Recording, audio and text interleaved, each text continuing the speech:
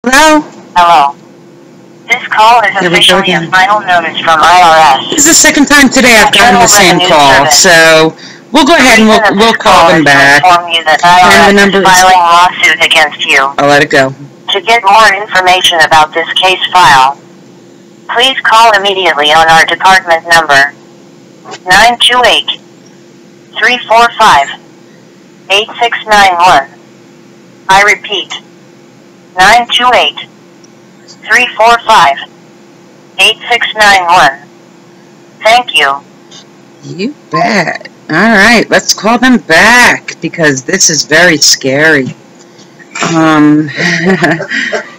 I called them earlier, but star 67ing my number kind of made them mad, so maybe this time I won't. Maybe I will. 928-345-9861. I think that was it. Let's just make sure. 8961, sorry. 8961.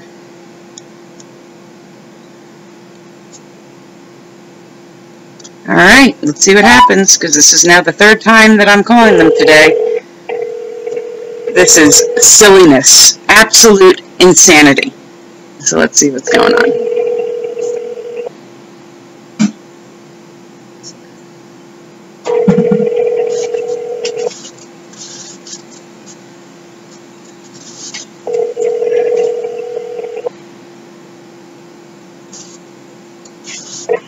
This person cannot be reached at the moment. Right. Please leave a message after the tone.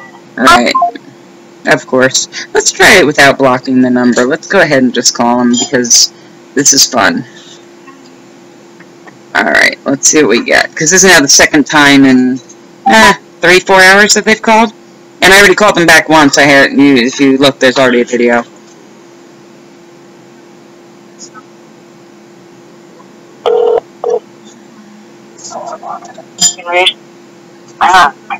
Thank you for calling Investigation Department. I just got a voicemail saying that to call this number. Alright, first of all, may I have your first name? No, you called me. So no. I'm trying to find out who it is that's calling me that's saying that this is my final call. I'm from the Internal Revenue Service Investigation Department. Okay, and what am I being investigated for? Sorry, what do you say? What am I being investigated for? First of all, may I have your first name and your last name? I usually don't give that out to people who just call me randomly with a recorded thing saying that they're the IRS when... Because that, hey, listen me carefully, sir.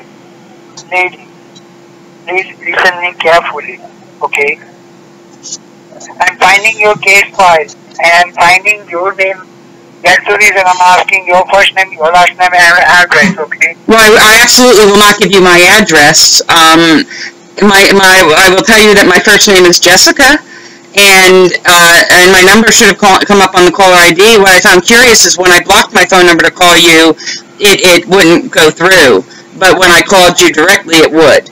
And this is the third call I've gotten today from this number in Yuma, Arizona. And the IRS isn't in Yuma, Arizona, so I'm trying to figure out why I keep getting threatening phone calls from you. Yeah, of course. Let's call them again.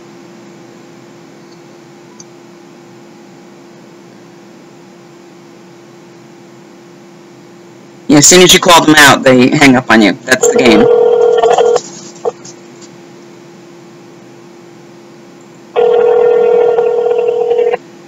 Here we go again. 928-345-8691. And then they hang up on you, because the IRS always hangs up on you. Thanks for calling Internal Revenue Service. How may I help you? Hi, I received a very ominous voicemail saying it was like a recording that said it was the final attempt at contacting me about a case file with the IRS. Just to check it out. First one is, can you verify your name? I usually don't give out information to that kind of thing. That's why I'm curious, like, what this is all about. Yeah, ma'am. Don't worry, ma'am. This is a recorded line. That's the reason I'm asking for your name. Okay, well, this is a recorded line. You're being recorded too, because when I always record calls like this because I'm really afraid of identity theft. Yeah, correct. So can you verify your name? My name is Jessica. Jessica? Yes, ma'am. Yes, sir. What's your last name? Can you spell it for me? I mean, if you called me, I called you. I didn't block my number. You should have that on caller ID. So I'm really confused. It says I had to call you immediately, and you should, and it didn't say I had to give you any information, and I'm not going to give you any information. Ma'am, I'm verification purpose. I'm asking you that. I'm sorry? I'm asking you just verification purpose. You understand? No, I really don't, because the IRS isn't in Yuma, Arizona. So I'm really confused. The IRS isn't, or nothing about the IRS is in Yuma, Arizona. So I'm trying to. Let's check it out. That's what the number comes Can I up. have your zip code? My zip Can I have your code? zip code? 63017. 63017. 63017? Correct. That's not my zip code. Alright. That's correct. Alright, that's all. I'm gonna check it out. Mm-hmm.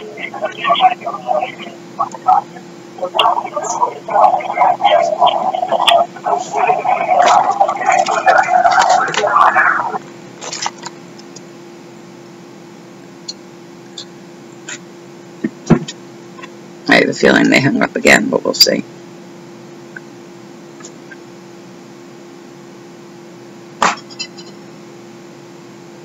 Did you hang up on me? That's all, ma'am. Okay. This is hysterical that they're relentless. They really think they're going to get me to give them something that they're not going to get. I can't even imagine. This is... Your zip code is, ma'am? You have the wrong zip code. That may be what you have in your files, but that's not my zip code. Can you hear me? Yeah, I can. I can. I'm here. I'm trying. That's not my zip code. You must have something wrong in your files. 63017? Correct. Alright, that's all right. Yeah, I've moved. I moved out of my house.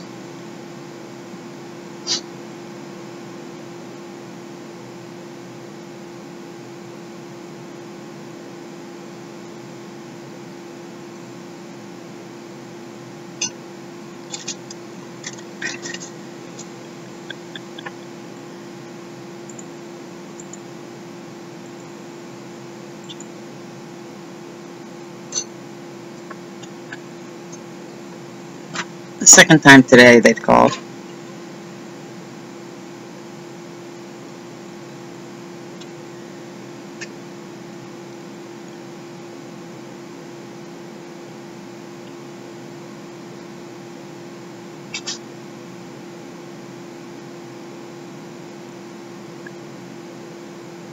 My guess is he'll hang up as soon as he realizes that I'm onto him, but we'll see. We'll see how long I can keep him on the line.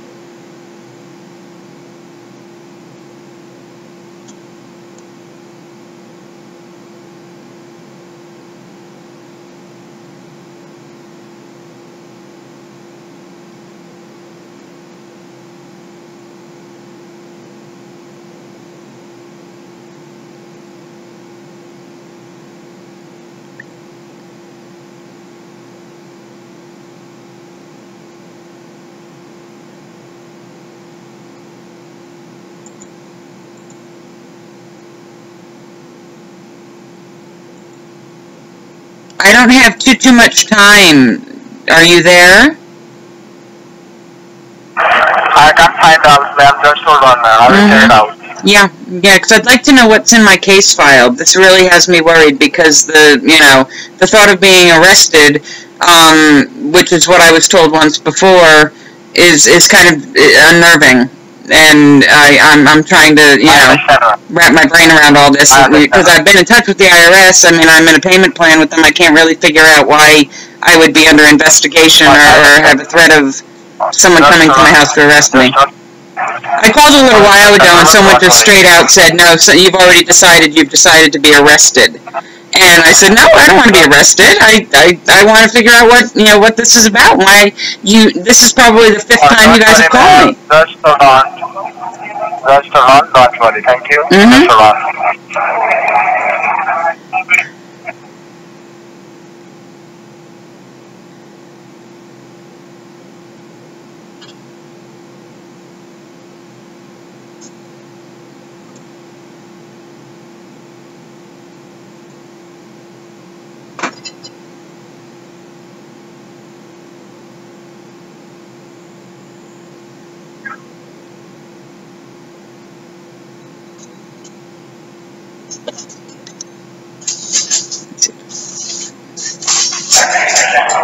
I'm sorry, I can't find out. I'm sorry, I'm not giving any information right now. Can you verify your address? No. If you tell me my address, I'll tell you if you're even nearby. But no, I'm not giving out my address to a stranger. I mean, think about that, would you? Why don't you give me your address and I'll give you my address, and then we can match up. I'm sorry? Would you give your address to a stranger? My address? Would you give your address to a stranger? No, miss, I'm asking you, in order to block your case file, can you verify your mailing address? Then I will be able to block your case file. But you have my phone number and my name. Shouldn't that be all you need? I'm really uncomfortable giving out my address to a complete stranger. It is your old address, ma'am. I find out your old address. That's the reason, ma'am. Okay. So you're finding my old address, and no, I'm not. I would really much prefer not to give out my address. I guess this whole thing just has me really unnerved. Maybe I need to call the IRS and find out if this is, one of those scams they talk about. I don't know. What do you mean, ma'am? If you still think I'm from any bill collection agency, ma'am, simply handle this, ma'am. I'm sorry. I will proceed with the legal charges. Next 45 minutes, local authorities will be come and choke us. Thank you, Bhuvan. Have a great day. You represent the legal department?